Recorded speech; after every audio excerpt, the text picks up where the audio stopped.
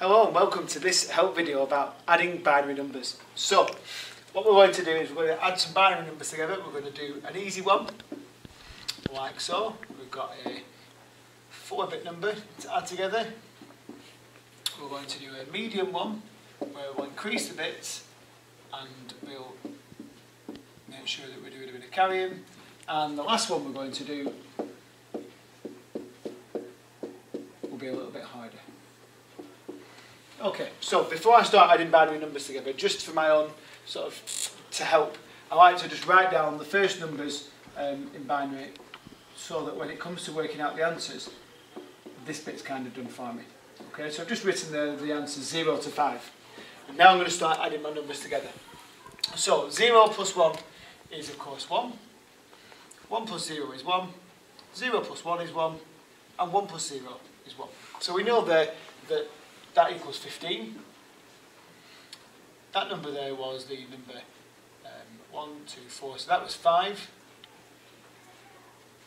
And that number there was 10. We know 10 plus 5 equals 15, so we've got it correct. Now in an exam situation, you could convert the base 2 numbers to base 10, add them together, get the answer and convert it back, but you wouldn't get all the marks unless you'd shown that you'd used the technique of adding binary numbers. In a question like this, no one would ever know. But in this question, you'd be able to tell. So let's have a look and see how it's different.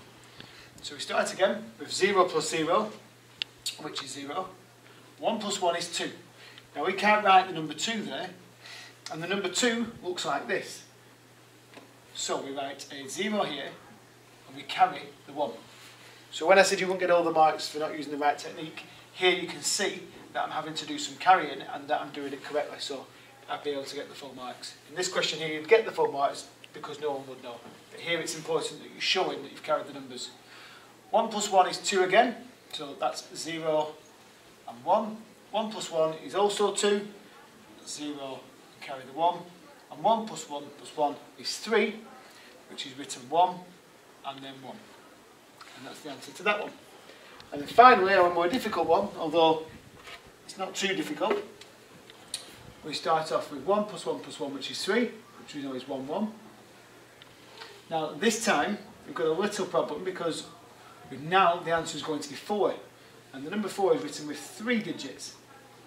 So as long as we stick with the same system, we start with the 0, we carry the next 0, and we carry the 1.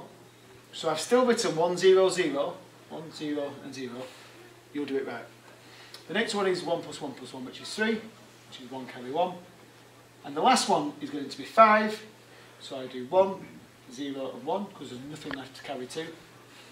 And there's my answer. And that's how you add binary numbers.